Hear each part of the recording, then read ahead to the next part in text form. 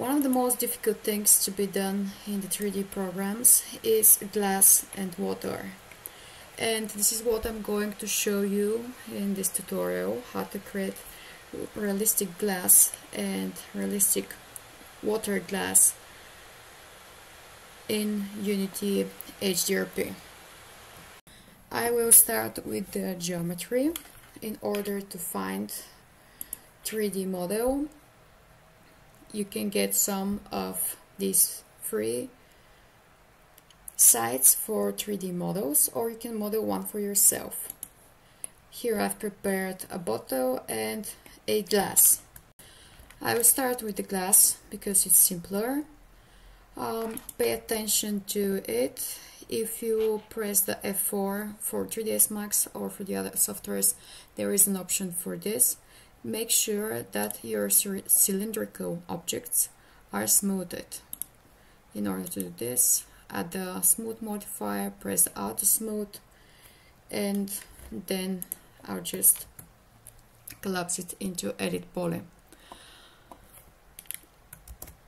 After that, I will export this as FBX with the right click, export selected. If you want to know how to create a quads like this, which gives you a super fast access to the options, you can check our videos for the quads, and I'll save it as a glass. Okay. But if you don't want to create your custom quads, the option to export it, just select the object, go to File, Export, Export Selected, and then simply export it. Okay. After that, I will go to Unity and simply drag and drop my FBX into the project here, and then I'll drag it into the scene.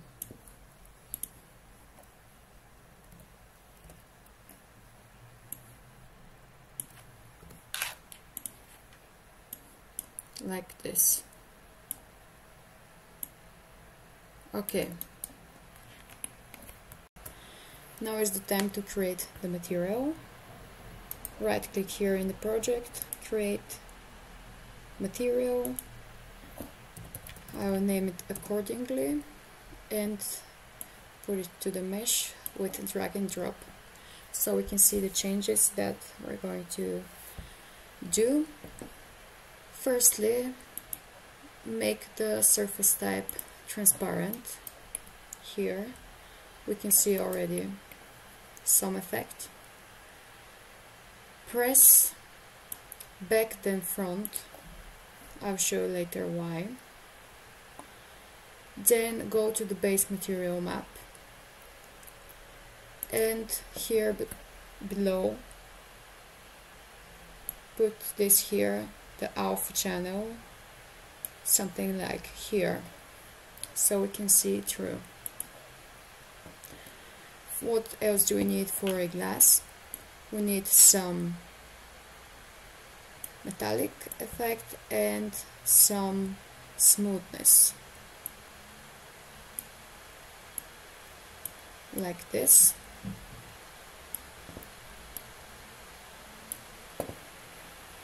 And I will make the base material also not super white, maybe somewhere here, further down below. The next option that we're going to choose will be here, the refraction model. I will choose the box. It will take a bit time to calculate it. Of course, it depends on how fast your computer is. And voila, we have something that looks way more like a glass. Of course, you can leave it like this, but we can play a bit further. So for the refraction, I can add a bit more of it. And here for the thickness, I would like to add a map just this is simple white texture, 2D texture, the way that Unity accepts it. And why I did add it, because it gives me one more menu over here, the thickness remapping, and I can play a bit with it. Pay attention here to the ends, to the rims of the glass. So there is cool effects that you can achieve with this slider. And here you can see how it distorts the image behind. From here on, you can continue playing with these options. Of course, you can give it some color if you like, if there is a need for it. And sometimes, as I said, there is a bug in the transparent objects, and this thick front, back then front, solves it. That's why I prefer to use it for the transparent materials. In this case, the geometry is clean and there is no bug like this, but let me show you in the next example how it's going to look like. So it's not bad for a simple glass, even if we go here inside of it. Of course, this here can be fixed with more faces to the geometry, but this will take more memory and will make the performance worse. Alright, let's fill the glass with water. I will jump again in 3ds Max, and here I will add one more edge. I'll press here the edge option and put it over here. This will be the line for my water. Then I will go and select this, the inner part, and create shape form selection, call it water, okay, and then I will choose this guy over here, create edit poly, and then collapse it, convert into editable poly, and this is going to be my water. I will, you can attach this to one object or you can export it like this, but I will attach it to one single object. I'll just make sure that I have a different material here for the second object. I'll assign this material.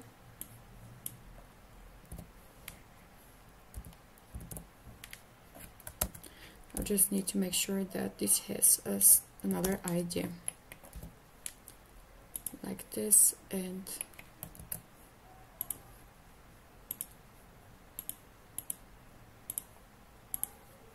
let's make it blue so we can distinguish between both. Okay, great. Then I'll export this again.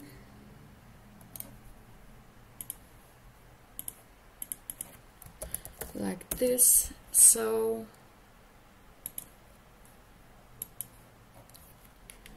now we're going to have two glasses, one empty and one full. Again, I will repeat it. I will drag and drop this into Unity like this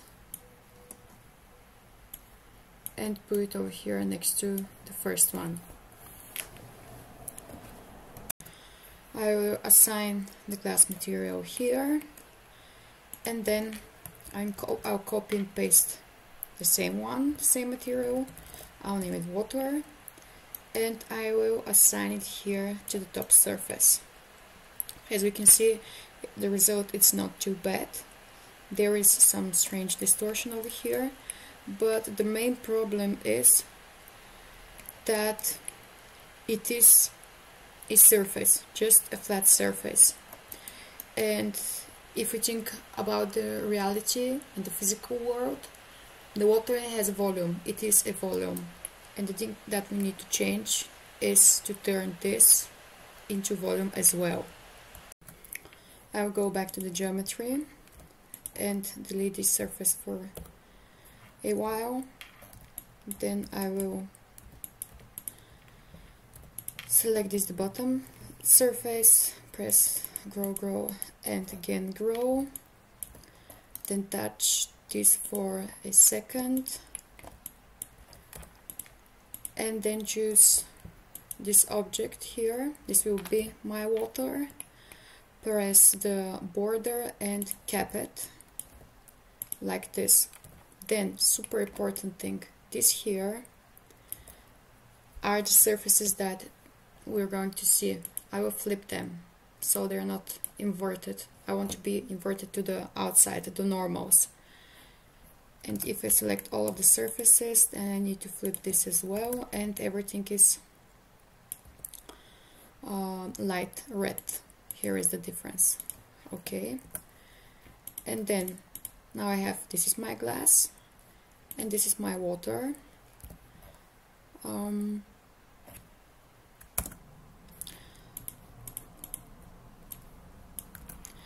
will just make sure that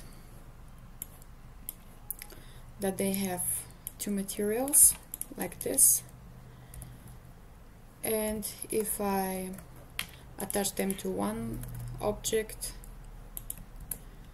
I have here two materials. Okay, great. Then I will export this as a new FBX and to repeat the process over here.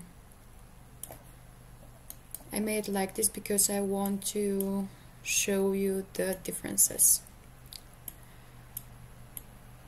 So I'll drag it next to the other samples and let me see the result. Here is the glass and here is the water. And now I need to make some adjustments to the water material because now it's just a copy paste of the glass. And I'll go below here to the transmittance color and give it a bit of something like this. You can put whatever you want, of course. You could turn it into wine, of course, if you like. But let's stick now for the water. Maybe something like this. And now you can play, you can see the difference, first of all, if we have from the empty glass and the filled glass. And you can see the difference between a glass with volume, like it's in the physical world, and just a surface. Of course, you can make it even more realistic if you play with the index of refraction of the water is 133, but if you want to do something funky or something else, you can do whatever you like. This 133, it's according to the physical world and Wikipedia and so on, but now you can see we have these realistic results. Please let me know in the comments below what you think about it, what your approach is going to be. And if you found something useful in the video, please give a like and leave a comment. Last thing I would like to add is an example with the bottle.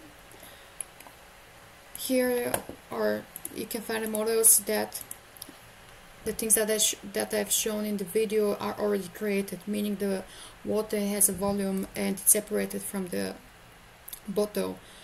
But the one thing that I've noticed and tested many times, if you have too many transparent surfaces behind each other, there is a bug. And I'll show you if I attach this glass over here, there are some strange distortions. And if I assign here the water, at some point you can see it, but maybe from this view, from this angle, but the way that it works for sure, at least according to my experience, it's when you delete the inner part of the surfaces of the glass, so to say, the one that I've deleted over here, meaning that here this is the volume of the water, and here all of this, it's the volume of the glass, something like this. Now we have only two transparent, in this way we have only two transparent surfaces behind each other, and it looks, according to my opinion, okay, reasonable. Of course, you can continue playing with the smoothness, the different, to make the look of the water and the glass even more different than it is, so you can distinguish between them even more, but this is according to your personal needs and taste. Thank you for being with us for this tutorial, and see you in the next video. By the way, if you like also these wooden slats here, we have a video how to create them. You will find the link in the description. Bye for now, guys, and see you in the next video.